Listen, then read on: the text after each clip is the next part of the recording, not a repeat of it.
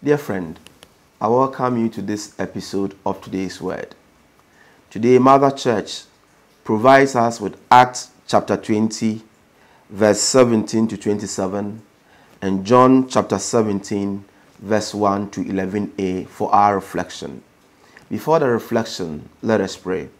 In the name of the Father, and of the Son, and of the Holy Spirit. Amen. Come, Holy Spirit, fill the hearts of the faithful, and kindle in them the fire of your love. Send forth your Spirit, and they shall be created, and you shall renew the face of the earth. Let us pray. O God, who by the light of the Holy Spirit instructed the hearts of the faithful, grant us by the same Spirit to be truly wise and ever rejoice in his consolation. Through Christ our Lord. Amen.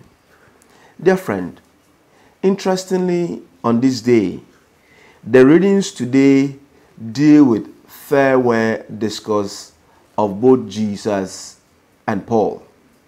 But for the purpose of our reflection, I am reflecting with you on the first reading of today. Today, Paul says, "If only I may finish my course and the ministry I received from the Lord Jesus Christ to bear witness to the gospel of God's grace." In this life, Paul is saying to us, we are on a mission. And because we are on a mission in this life, we need the 3 F's, if you like: focus, fearless, and to be faithful. These are the 3 F's that will make us successful in fulfilling our mission in this world. Paul says, you will encounter dangers and challenges. But irrespective of these dangers and challenges, do not shrink from your core mandate. Do not shrink from your mission. He gives himself as an example. He says, irrespective of the dangers he encountered, his life always validated the message he proclaimed. And so today, as you go through this world, in spite of all the challenges we are encountering, remember, you are in this world for a mission. You are in this world for a purpose. Therefore, let your life validate the words you utter to your brothers and sisters. Many are wonderful. And the Paul na seminde, we are dear yewomi, but binti no dina bewiadim. Na se bibia biara bewi peye za mahenza. Yema bi da mabote no nsi henenyi do. Mama yinsuru bibiara, ni yinti no kwar mfa mewraze. Me de mala vloma.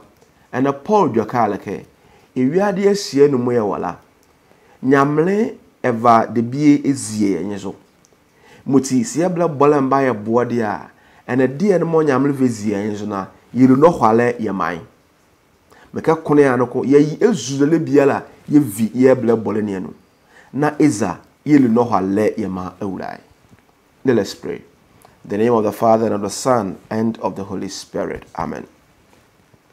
Grant, we pray, Almighty and merciful God, that the Holy Spirit coming near and dwelling graciously within us may make of us a perfect temple of his glory.